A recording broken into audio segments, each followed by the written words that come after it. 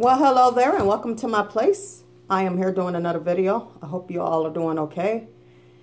Hashtag Tea Time Tuesday. I forgot about it last week. I had my days mixed up last week, so I decided just to take a break from Tea Time Tuesday because I was going to do Tea Time Tuesday and I realized it was Wednesday, so I was like, well, I'm just going to wait it out then. But this time I got it right, so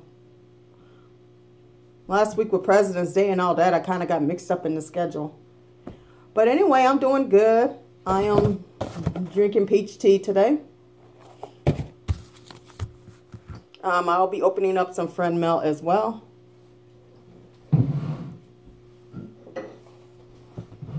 And I am using my teacup. It's the only teacup I got. But I love it.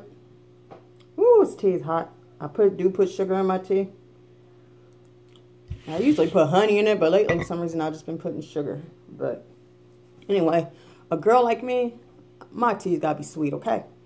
Anyway, okay. Anyway, I do have some friend mail from a good friend of mine, California Karen 789.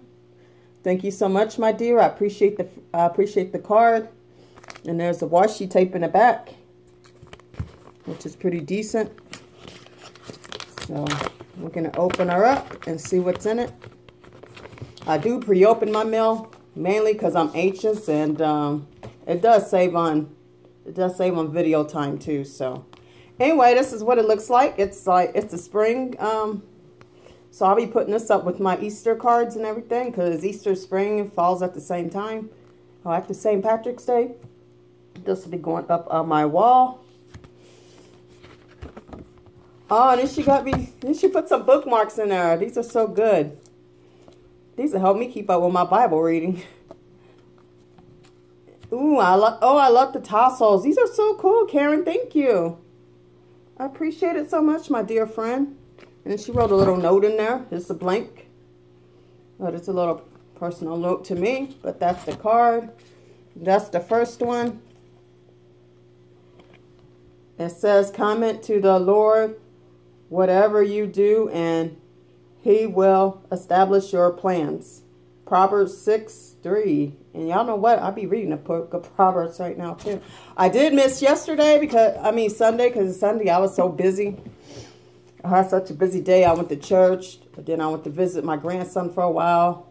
And then I came back home for a while. And then I had to go to my church meeting tonight because I'm in charge of as women, I'm in charge of a group now because I got my own circle group. So we had a meeting to plan out our next women's meeting. But anyway, this is my second one. Oh, these are so beautiful. I can't wait to put these in my Bible. So do not fear.